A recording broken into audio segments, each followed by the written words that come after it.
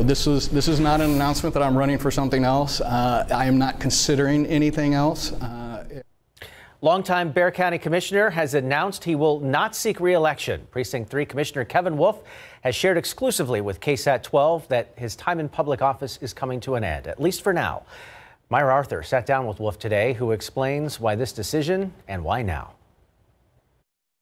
After holding public office since 2005, I have decided that I will not be seeking re-election for county commissioner. Wolff is leaving what has effectively become the family business. His father, longtime Bexar County Judge Nelson Wolff. There are costs you pay, you and your family, for living your life in the public eye, and we were more than willing to pay those kind of costs. Wolff says now is the time to focus on his family. To do that, he plans to head back to work in the private sector. I can't tell you specifically because, quite frankly, I don't know yet. Wolff faced intense scrutiny following his arrest for DWI in 2016.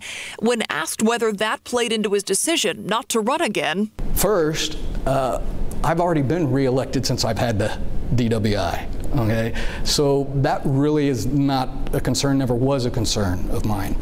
And then secondly, and this is the part that I think is probably not thought of, but I would argue that that experience has in a number of ways made me a better elected official, because I learned a lot. In the roughly year and a half left in his current term, Wolff says that he hopes to secure funding for a new interchange at I-10 and 1604 and continue his work on helping active duty military transition to veteran status.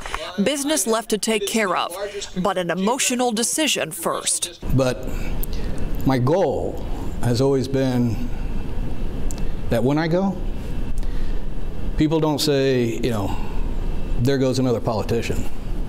I want people to say, there goes a statesman.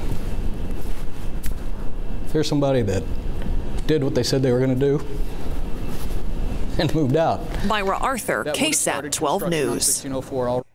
Commissioner Wolff says he chose to make that announcement now, so voters in Bexar County Precinct 3 have plenty of time to vet his successor.